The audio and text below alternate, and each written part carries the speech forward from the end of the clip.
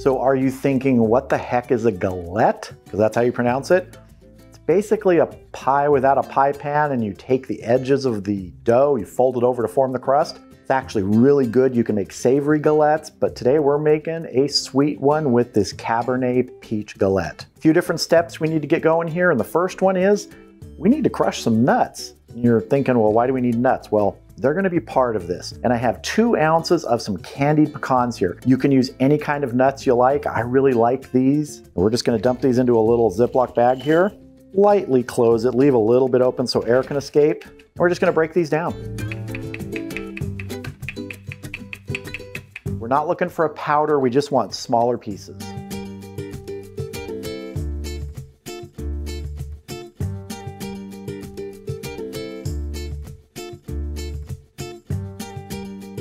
That's what I'm looking for. Now let's start getting the ingredients ready for our Cabernet peach filling. Now before we get the peaches prepared, we have to get the other ingredients which are gonna help sort of bring everything together. And we're gonna start with a little bit more than a 1/4 cup, somewhere between 1/4 and 1/2 cup of some light brown sugar. 1/2 teaspoon of ground ginger, 1/2 teaspoon of cinnamon, 1 teaspoon of cornstarch. Just want to give a little pinch of salt here, just gonna twist some from my grinder. 2 tablespoons of Cabernet. If you don't have any Cab laying around, you can use any other sort of red wine you want. A teaspoon of vanilla. Just want to mix this stuff together here. All right, let's set this aside and get our peaches ready. So I've got 5 peaches here, and we're just gonna start breaking these down. First thing I wanna do is I want to cut them in half. And if you have peaches that are maybe getting just a little bit soft, this is the perfect use for them. Just gonna twist that here and get our pit out. And then we're just gonna start slicing these into wedges. So working our way towards that center there. Doesn't have to be perfect. And usually 4 or 5 peaches will be enough here. I'm doing 5 just so we have some extra. Twist. Get the pit out, and I like to cut them in half, like I said, and then work with that 1/4 peach. It's funny, whenever I do a dessert type video, they never do as well as my barbecue or other type of food videos, but you know what? I love making desserts, and I think if you can sort of expand your repertoire of what you cook, it's always good, because then, hey, you're doing ribs, you're doing brisket, throw down a nice peach galette. Really impress people. And I always say this whenever I'm doing any sort of dessert or baking, if I can do it, you can do it. I'm not a baker. Now, if it's not peach season where you are, or you're watching this video at some point where it's not peach season, you could use apples. You can make an apple galette. You can be creative here. And if you're wondering if we're gonna be making pie dough, we're not gonna be making pie dough. We're gonna be using a pre-made pie dough. I personally do not enjoy making pie dough. I like making pizza dough, bread dough, things like that, but pie dough, nah. The pie dough I can buy always comes out better than the stuff I've made. Maybe someday I'll get better at it. Almost done here with our last peach. And I'm just gonna wipe my cutting board down. Cleaned up just a little bit here.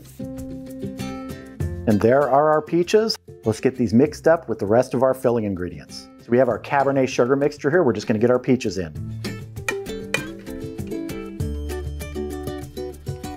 We're gonna mix these up.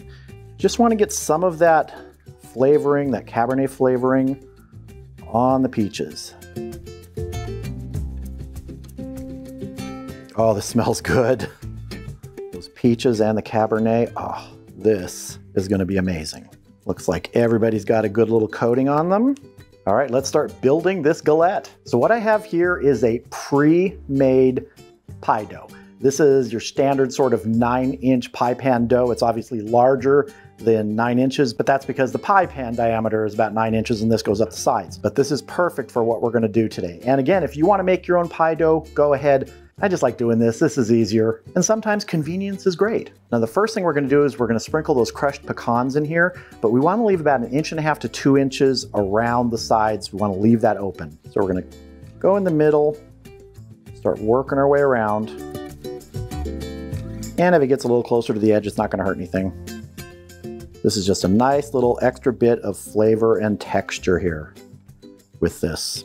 And now we're going to start putting our peaches in here. Now you can just sort of dump them in and then work that way, but I'm going to actually layer them in by hand. Takes a little longer, but I think it looks nicer. So I'm just going to start taking peaches, working my way around. Again, observing that, 1.5 to 2 inches around the edges, trying to keep that clear. See how nice this looks here. And then we're going to kind of reverse as we start doing the inner part here. Getting crazy. And again, this does not have to be perfect. This shouldn't be stressful. You should enjoy this, because I'm certainly going to enjoy eating it. I'm just going to go in here and fill in the center a bit.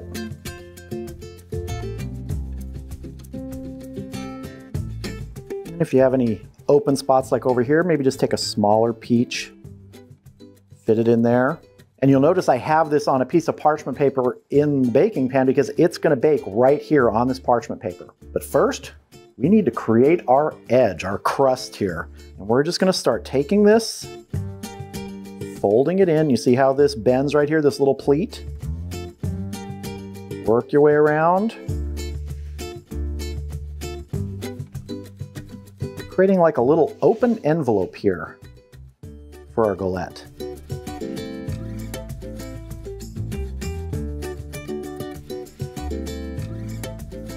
Keep working it around.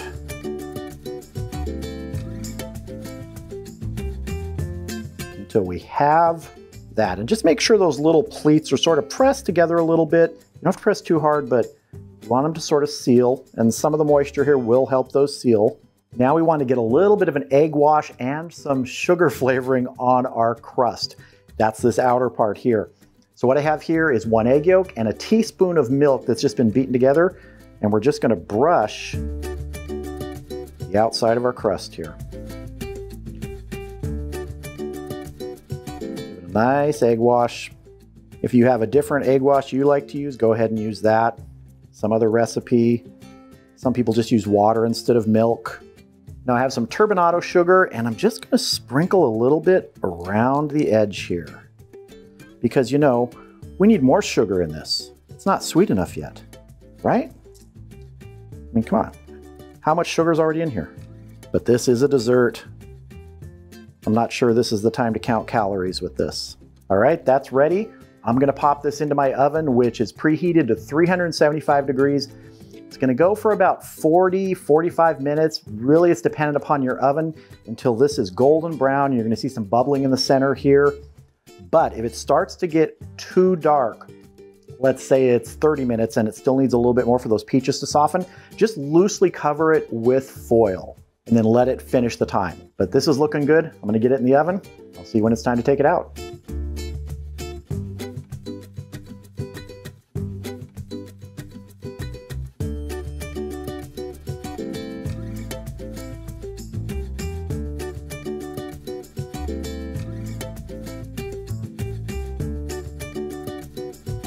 Now this needs to cool for probably 20 or 30 minutes, but while it's still warm here, I want to glaze those peaches with a little bit of honey. Just gets a nice little sheen on them. You could even use things like, peach preserves, any sort of preserves, and a little honey never hurt. So we're just going to walk away from this and let it cool.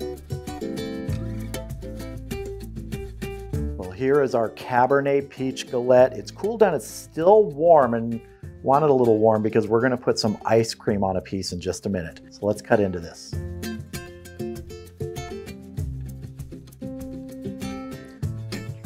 it a little bit here.